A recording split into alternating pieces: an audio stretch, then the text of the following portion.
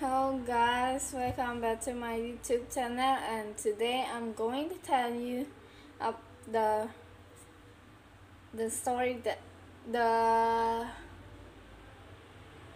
the I forgot the thing that I tell you last episode about the scientist. Let's start.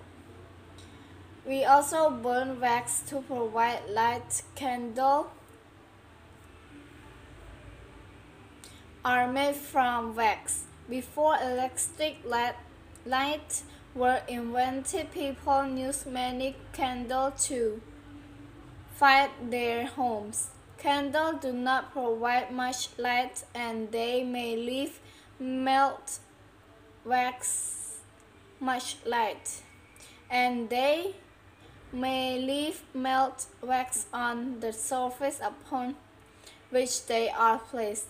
Yet nearly every home continued to use candles at certain times. Candles are often used for decoration.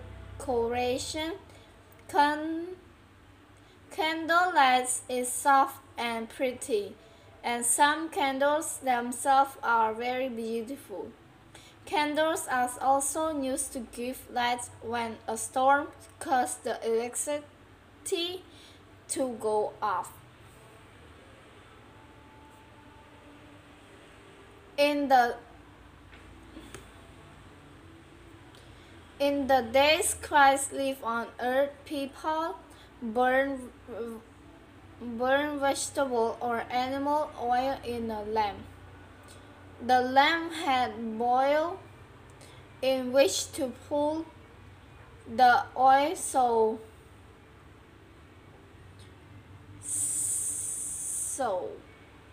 oil and a small neck through which to put a wick. The wick soaks up the oil through the neck. When the lamp was lit, the wick did not burn.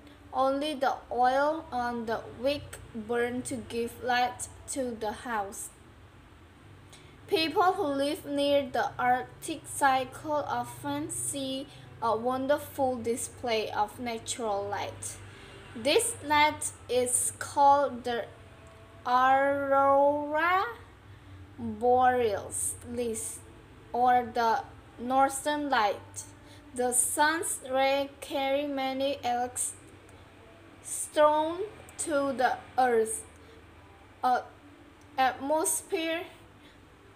As the electrons enter the atmosphere around the Arctic Circle, they sometimes glow and shimmer in the sky, causing the aurora borealis. The aurora borealis is a beautiful and splendid sight. You probably have seen another kind of natural light on summer night. It is called bioluminescence. Bioluminescence simply means glowing light.